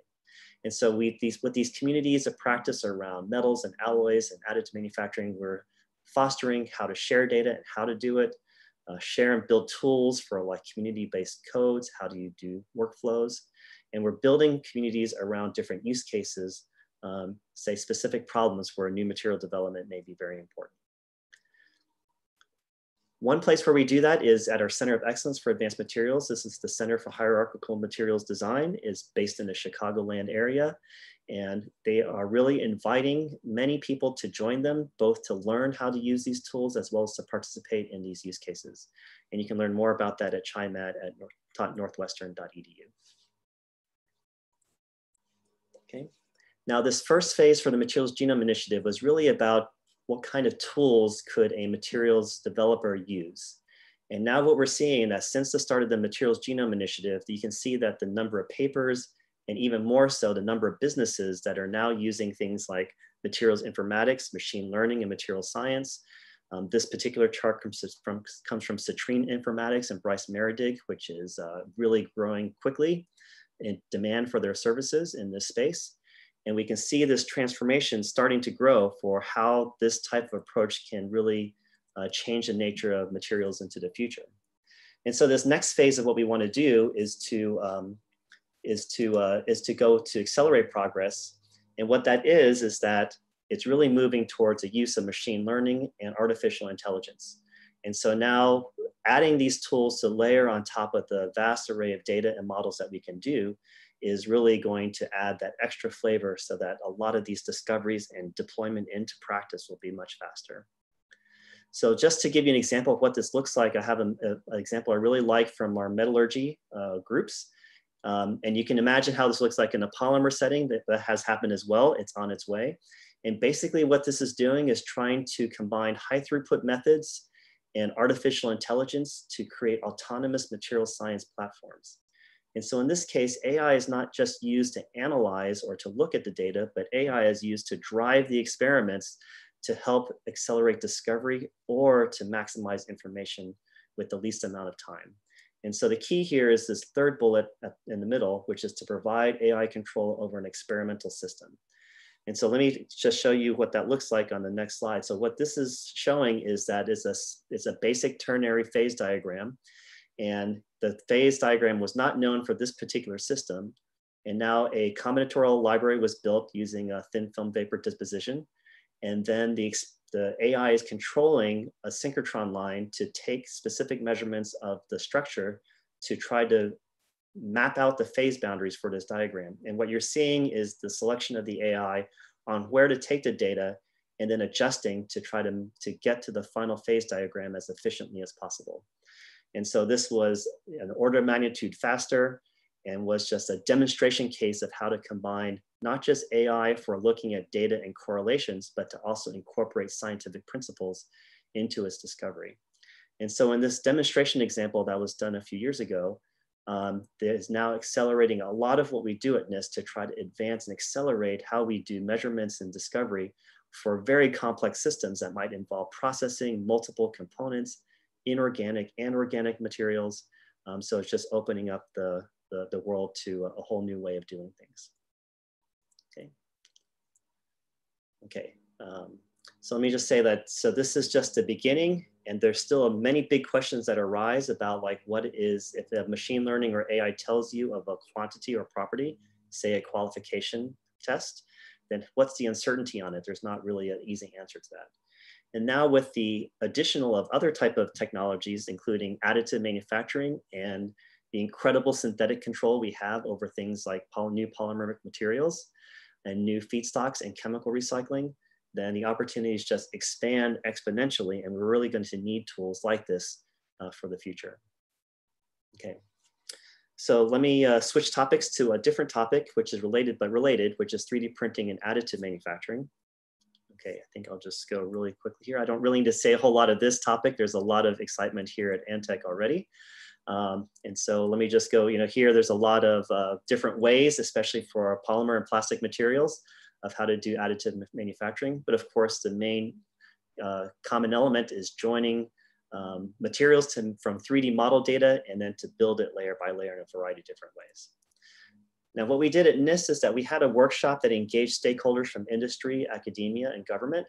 And specifically around polymers and additive manufacturing, we were really focused on what were the measurement needs and standards needs that were barriers to the full realization of this technology. And so it was broken down into different topics like the characterization of materials through this whole life cycle, process modeling, in situ measurements for processing to enable process modeling, and then ultimately, of course, its performance. We had a huge amount of activity and energy around it, and a report was generated that really highlighted these barriers. And this is just one example of cross-cutting challenges that touch upon all kinds of different topics like collaboration, business models, life cycle and sustainability, variability in equipment and printer settings, et cetera. And so there are certainly many different challenges to solve before it can achieve bulk scale production as a manufacturing technology. Now, the NIST role in all of this is really trying to support how the full workflow of additive manufacturing. So for example, in the top line, if you have a digital model, then you have all these uncertainties about whether or not your final part has the properties and performance that you want. There's uncertainties in the input material properties, uncertainties in the equipment and the process. You might be able to turn a knob correctly, but how do you compare between instruments or machines? So to support that underneath, what NIST is doing is to do the research and identify the key measurements for process modeling, materials characterization, new methods for in situ measurement, and to connect all these together so that you can predict and be confident in its ultimate performance. And there are a lot of gaps in how we do that today. So for in particular, this for FDM materials extrusion type of method, then here are some of the topics that we've been supporting. And so we have in-process measurements starting with thermography, thermal profiles on the right time scale. We have materials characterization to look at its rheology. We have a process model that uses both reptation and constitutive models for non-equilibrium conditions that are often used in these processes.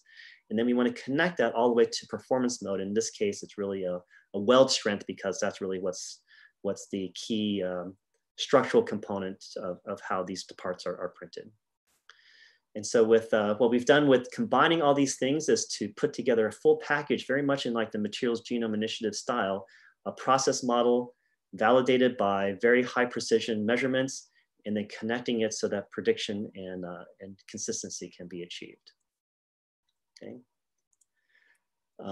We do the same thing around photopolymerization, where this slide is just really just to show there's many, many different problems and things you want to control, from optical exposure to the cure kinetics of the resin, to the interfaces that arise.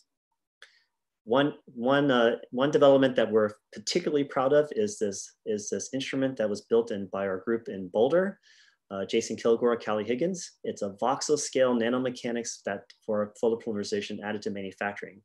And basically what they've done is they turn an AFM tip into a photopolymerization instrument, so you can measure the mechanical properties with the AFM while doing the photocuring with the laser at the same time.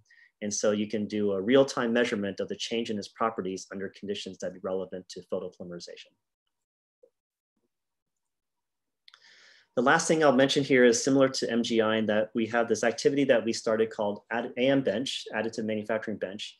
And what this is it's a consortium set of meetings, which is focused on highly controlled benchmark measurements for additive manufacturing, where there's agreement amongst all the participants for a particular build challenge, and then many, many groups trying to develop models for that build. Then every 2 years, the modelers and the data are combined, and the community learns together about how well that model worked. And by iterating this over time, then the models and the performance of those models be dramatically improved. This was inspired by metal forming, where a similar activity was started more than 2 decades ago.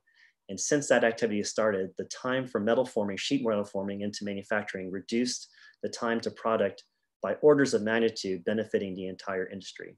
And so with additive manufacturing coming up, this is an early stage time to really achieve the same kind of acceleration across a range of material sets.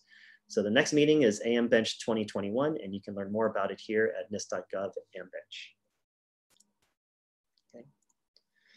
Okay, let me just go to, I'm gonna run out of time here. So let me just say a little bit about the circular economy and marine microplastics, and that's definitely a topic that's been prominent here as well. And in the same spirit, NIST has a very distinct role that underpins it through measurement science, standards, and technology. And circular economy and materials development and manufacturing are interesting in that they are unified by being systems problems where you can't just do a single experiment on one place. You really have to consider the whole system as a whole when you design where you're going to make a big difference. So in circular economy, and our program lead here is Kate Beers.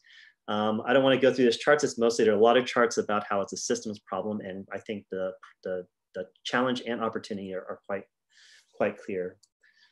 The main thing I want to point out here is that this is not just a NIST activity. We partner with our sister agencies and the Manufacturing USA Institutes, as well as NSF, ACS, and the National Academies to know where we should focus our energies. And they basically follow around these different areas. One is, just let me go back. Okay.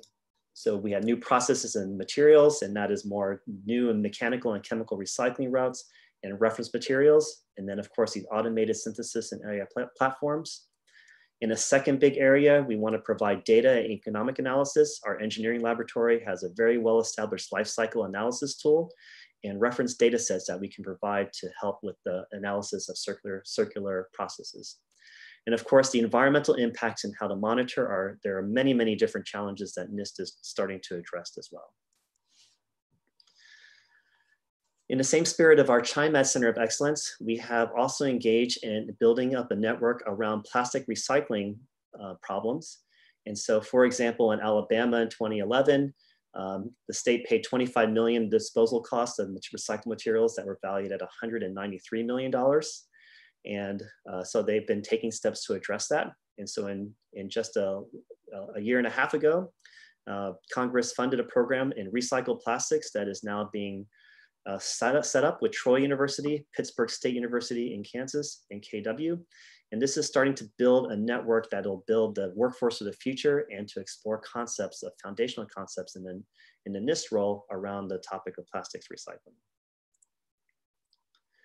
The area where we had a lot of activity already was a lot of different measurements to help monitor plastics pollution, especially in the marine environment. And of course, the impact is enormous, as we've learned already through many other talks in this meeting. And in this chart, really just pointing out the Great Pacific patch of plastic, which is close to Hawaii. And we do actually have a lab and one staff member here near Hawaii to help with this project. And so the National Science and Technology Council has led a number of reports about the priorities needed to address this problem. And you can see that many of them really fall within the mission space and the expertise of NIST. So we need established reliable and reproducible methods to monitor marine debris, to quantify them. We need to know the degradation mechanisms and the fragmentation. We also need the development of maybe biodegradable plastics. And we need to monitor all this with high quality measurements. So one particular challenge is really around the microplastics and nanoplastics, plastics that are found in nearly all parts of the environment. And so how do you sample and find and count plastic particles per unit of sample? How do you account for its mass per unit of sample? And even further, how do you identify what they are and where they come from? And so a lot of the work around the world is really starting to move into a standardization. And so there are a number of reports that show that this is necessary. And of course, we at NIST with our partners around the world are starting to figure out and try to identify how to do this best.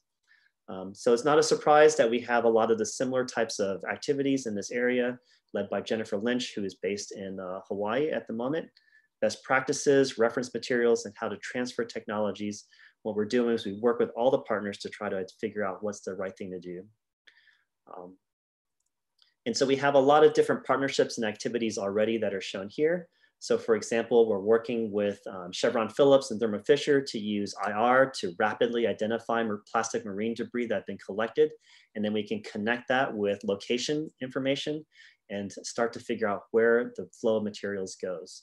We have reference materials for a number of different kind of recyclable materials that we're starting conversation with the American Chemistry Council. And into interlaboratory comparison, we're working with our international partners around the world, as this is not a single country issue to solve. Okay, the last topic I'd like to cover is a shift in focus, and that is about using high-end measurement capabilities that are often seen as esoteric in the realm of particle physics, but how it is that we are using them to advance industry in the US. And this topic is around neutron measurements and the NSOF consortium. Okay, so at NIST in Gaithersburg, we're fortunate to have this unique facility, which is a nuclear reactor that produces neutron beams. The neutron beams enter a guide hall, which is pictured here. And each one of those blue columns is basically a line where neutrons come down and instruments are used to perform measurements. Now, why neutrons are so powerful for industry is because a neutron interacts with elements differently. And in particular, hydrogen and deuterium are seen differently. So you can imagine hydrogen could be a white particle and then deuterium would be a black particle. That's how big the difference would be to a neutron. And so what that means, especially for plastics and polymers, is that you can selectively label parts of a polymer with deuterium, and these neutron beams can see the differences between them, even though chemically they're almost identical. The other problem is that these type of measurements are very esoteric but are very, very powerful. And so we identified through our lead, Ron Jones, a couple of what we're calling market failures, that industry needs and can use national facilities like our neutron source or synchrotrons to innovate.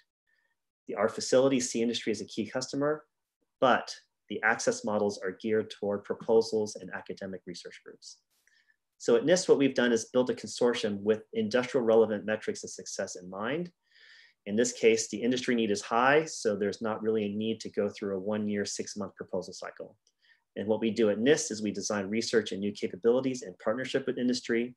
And these are all open studies that are published into the literature. And the main thing that we're delivering is not so much the measurement, but really we're delivering expertise. And our members and our industry partners now know how to use these neutron measurements. They can come in, and there are proprietary modes where they can get answers quickly that can only be received through a neutron beam. And then in the end, we achieve our mission of advancing innovation and industry competitiveness. So right now we have a large number of companies at the moment. And you can see from just reading the list of companies from 3M to Braskem and Corning to Regeneron, there's a wide range of different topics of technology areas, from pharmaceuticals to material suppliers to automotive and energy companies. And what is interesting is that a lot of the problems that they have are common. And so we really focus on common problems across industry sectors through a unique facility like our neutron source. Let me just give you a quick couple of highlights. One is this around shale gas extraction. And in this case, neutrons can probe shale gas structures differently than X-rays can. You can see where the organic material are. And so just this one imaging method led to a tremendous amount of interest. In this case, Aramco just put in shale cores directly, and we're able to measure the pore size, the chemistry, and where the oil and gas were. And this was recognized by the Petrochemical Society as a significant advance, as well as in Nature Communications. Another area where we're focused on industry problems is high shear manufacturing of soft materials, emulsions, and formulations. And basically the shear rates you can get in most academic groups were nowhere near what is industrially relevant. And so our team here developed a high shear rate cell to look at the material under these conditions. And now they can reach 1 million inverse seconds in shear rates in a neutron beam.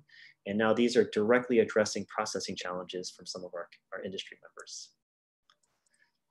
Okay, so I hope I'm going to end here and just leave our NIST mission statement up here. I hope I've given you a sense that NIST is an exciting place that really serves the country by focusing on US innovation and industrial competitiveness. And we do that at the cutting edge of measurement science, standards, and technology. So I'll end there and really be happy to open any kinds of questions. And please come see us. This all depends on engagement with our stakeholders around the US. Thank you. Awesome. Well, Eric, thank you so much for taking the time to be here and share all the awesome things that NIST is doing.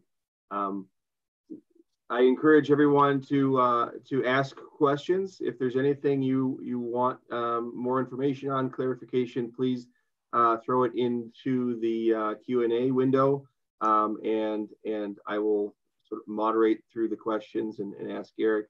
And while these questions are getting populated, maybe I'll start with one, Eric. Sure. So, I thought I was pretty connected to NIST, being a NIST postdoc, and we connect, and a number of other colleagues connect, but there's so much going on at NIST, very connected with the needs of society and the industry and so forth. So it's awesome to see. One of the common threads I see is around data, how to collect data, how to standardize data, and how to leverage that to accelerate, industry manufacturing and so forth.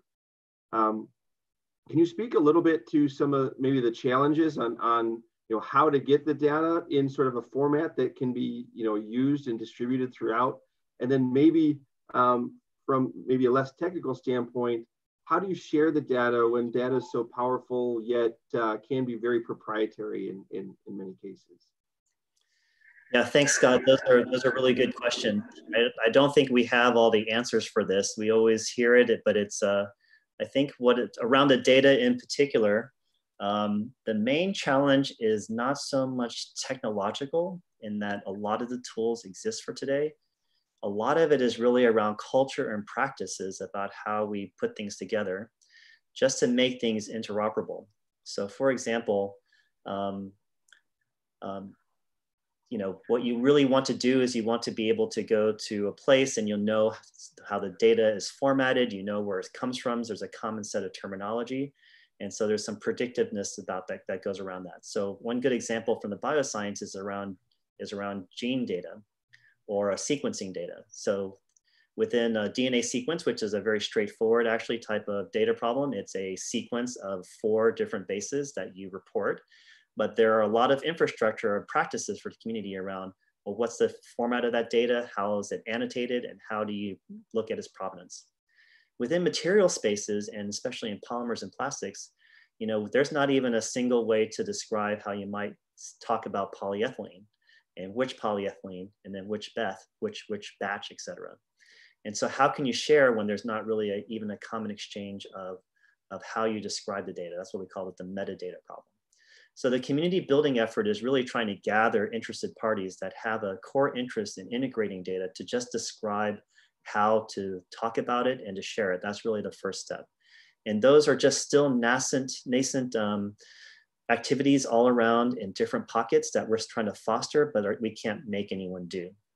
So for example, if you wanted to do something around plastics recycling, then there'd be a collection of recycling people who could try to describe what that looks like. So that's a cultural problem.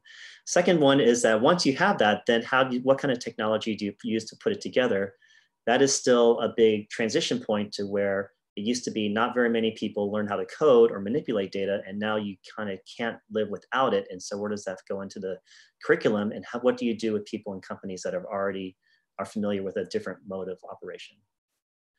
The last question around the proprietary data is an interesting one. Companies like Citrine Informatics are really trying to solve this problem by doing a combination of what we call federated data. And what that means is that there's a benefit to having a public corpus of data, like the genome databank, gene databanks in the biospace, so that everyone can access what that is. Maybe that might be like the basic thermodynamic data, for example. But then what you can do is you can register your data sets by saying what you have, but you do not make the data itself accessible. And we are working to convince companies that that is an advantage, strategic advantage to take that position. So if you're a company that had a lot of data around the spectroscopy of a set of polymers, for example, you could say we have spectroscopic data of these polymers and what kind it is and what does it look like, but you don't have to give the data, make it available right away. And so by making it known, then people can contact that company and say, well, you know how to use that data, or we can support it in some way. And then individual agreements can be made for how to share the actual data itself, but not what data is around. And so that would be a culture shift around it. And the tools to how to do that are not really fully there. We're still in the stage of just trying to educate and bring the community together. Excellent. It's a big challenge, but you have to start somewhere, and it looks like there's been a lot of activity, a lot of thought around that. So very exciting to see, and certainly very important to the industry. One other question from David on the online. Does NIST also connect and collaborate with other standards bureaus across the world?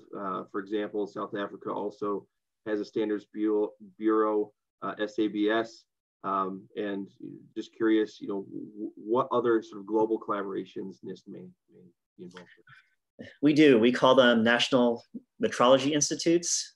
So every country has a measurement system because that's a core function of government, a system of weights and measures. And so we get together with our colleagues around the world annually. Largely around activities like the redefinition of the SI, but there are many, many working groups around assurance for clinical medicine practices, chemical measurements of gases, for example. And we host a lot of exchanges to share these measurement practices around the world. Now, the other institutes around the world do not have the level of technical scientific sophistication that the US has in NIST. No country covers the breadth of what NIST covers. And we are often supporting the rest of the world by how to take these new steps into stitching the international system together. And so it is a very collegial and a very supportive environment. So for things like COVID-19 testing, that cannot be done just by one country. It is best to disseminate to the best practices for that. For things like trace elements in polymers and plastics, that has to be shared as well, and how to quantify that. So we work collaboratively as much as we can. We help promote and advance those areas. That's an interest for the United States, and it takes the whole world to work together because the nature of the global economy these days is very interconnected. Great, thank you. Another question from the audience: modeling software packages such as field force modeling and maybe some of the other things that are developed at NIST or in collaboration with folks in NIST involved. are they open to the public? Is that something that people can leverage, use, or how do people get access to some of those capabilities? There are a number of packages available. I would say we're not really in the commercial force field molecular modeling area. We try to support those commercial products as much as possible, as well as open source packages such as LAMPS, which of course is used worldwide. So I would encourage the questioner to go to mgi.nist.gov to see where we've started. There are a number of free packages around things like we have a Python-based package for finite element for differential equations, to solve differential equations, a phase field model. We have a package that helps you calculate average quantities for arbitrary shaped objects, for example, like radius of hydration or radius of gyration. And then we invite people to try to join us in how to validate force fields. That is still an ongoing effort. Again, it's a cultural and community effort to do so. So there are a number of tools and resources, probably not ones that could be used in practice in industry on a day-to-day basis in the way that you might use some of the commercial packages. Great. Now, in sort of that same vein of collaboration and working with NIST, if a company finds something that is really interesting that they want to work with NIST, how do they go about establishing that relationship? You know, what are the steps, if there are any requirements? You know, what can they do to get more involved, to collaborate and start that relationship? Yeah, so there are several ways to go about it. So the main part is to just is to start with, does our mission space address a problem of interest for your company or your organization? Now, finding the right place to solve that problem is always a challenge, but we have a number of approaches to do so. First of all, we have a number of these centers and places where we collect, and workshops where we collect stakeholders together. And so if you see them announced on our public webpage, then we certainly encourage people to come and participate. I mean, we spend a lot of our time listening to the community to make sure we're doing what's going to make the biggest difference. If there are more specific questions, even to just like you would expect from a industrial or central R&D laboratory about answering questions, we do answer every question we get. And if you say, for example, contact myself, my email is pretty straightforward and easy to find, then we are very good at directing individuals to the experts that can hopefully provide an answer to any question like that. Now, as we get to more and more specific areas, we want to know what are the big barriers that are facing entire industries that we can help solve, pre-competitive problems that we can solve with a unique capability or measurement. And we want to hear about them all the time. So it's really about engaging in a conversation with our staff. Wherever you enter into it, we can usually find a pathway to where that problem is not unique and how to collect them together. We may direct you to a center like CHIMAD. We may encourage you to join our NSOF consortium. We may direct you to buy a particular set of materials in the SRM program, or explain whether it's relevant to what you need to do. So there's not any one way of doing it, but the starting point is just to contact someone from our organization. Excellent. Another question from the audience from Rebecca. Do projects cross mission spaces? For example, sustainable advanced manufacturing, and you've got a number of initiatives. Do they talk to each other? How do they cross communicate and so forth? They definitely do. So, so like the rest of the world, the connectivity and the need for multidisciplinary solutions is just a requirement these days. And we are very fortunate to have all the expertise on one campus or just a few campuses as well. So sustainable advanced manufacturing is a very good example of that.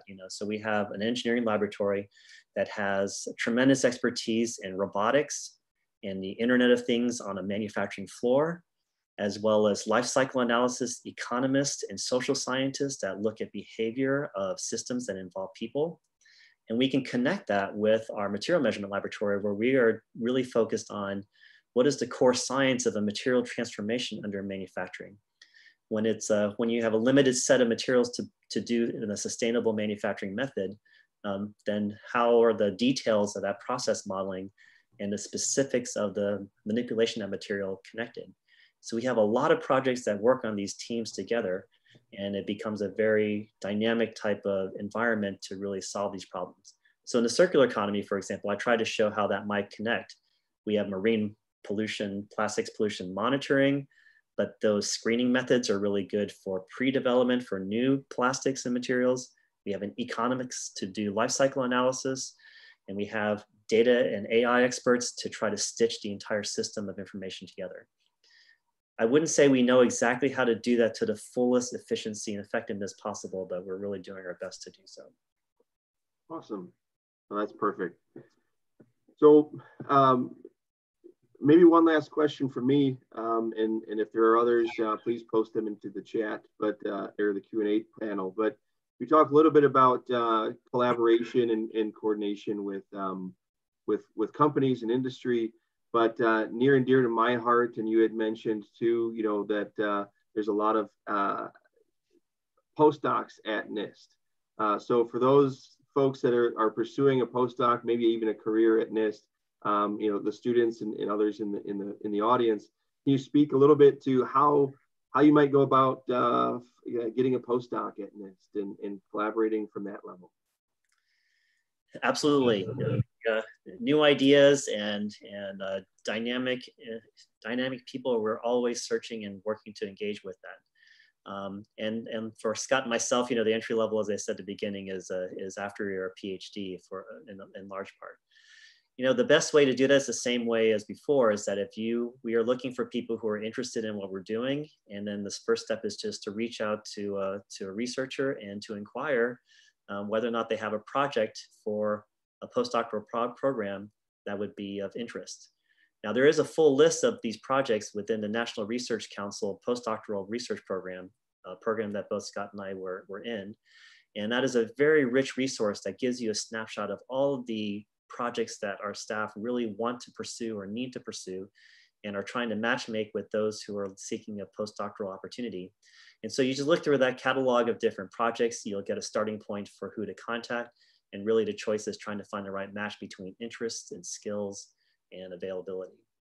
Now, in addition to the postdoc program, we do have an undergraduate research program, we have a high school research program, and we also have a lot of visitors from industry that, or universities that visit us and work with us for a period of a few days to a few months to a few years. So there's a wide range of different opportunities. It's really just starting to ask about them and to talk to us. But for the postdocs in particular, the National Research Council program list of projects is a good place to start. Perfect. I think that's time for us. I appreciate, again, your time with us, sharing everything that NIST does. I encourage everybody in the audience, if you have additional questions or would like to coordinate or collaborate, reach out to Eric or somebody within his organization. There's a wealth of information, you know, from my own experience. So very good. Thank you so much for being here, and enjoy the rest of Virtual ANTEC. Thank you so much. Thanks, Eric. And for the rest, for everybody else, I think our next keynote speaker is at 11:30. So, you know,